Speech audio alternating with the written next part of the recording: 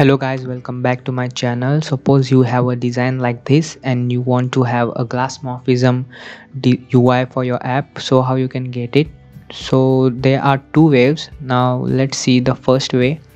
So first way is that you can give it a gradient color for your container. Suppose like let's give a gradient, like a linear gradient, and we can wrap our container with a widget called backdrop filter.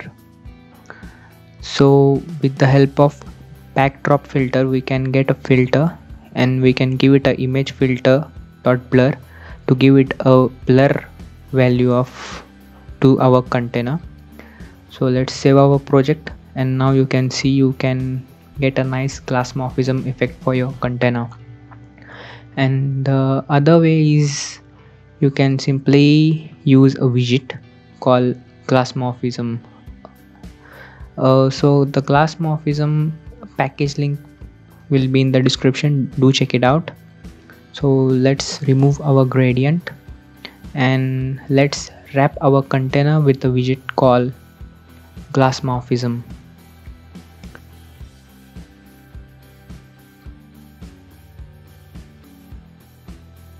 Okay, so glassmorphic container, so it gives us a property, various properties.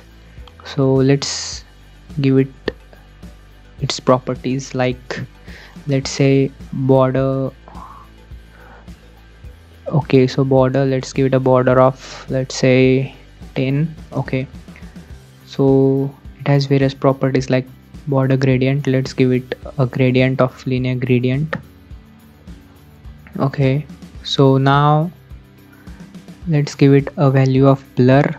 It takes a double value of, let's say, a 5, and takes the another gradient which is let's give it the first border radius of 10, and let's give it a linear gradient of our gradient which is white.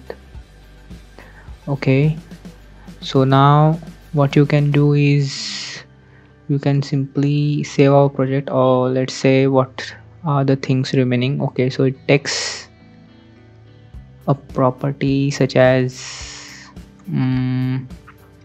let's check what's remaining. Okay, so the height and width is remaining, so let's take the height and width to our glassmorphic container. Okay, so now let's save our app. So first restart your app.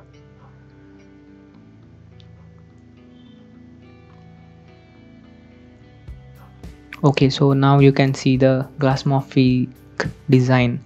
So the border is little bit bigger, so let's change our border to, let's say, 1. Let's save our project, and okay, so now it looks good. So this is how you can get a glassmorphic design for your container in Flutter. Hope you found this video helpful. Do subscribe to my channel if you haven't subscribed yet. See you in the next video.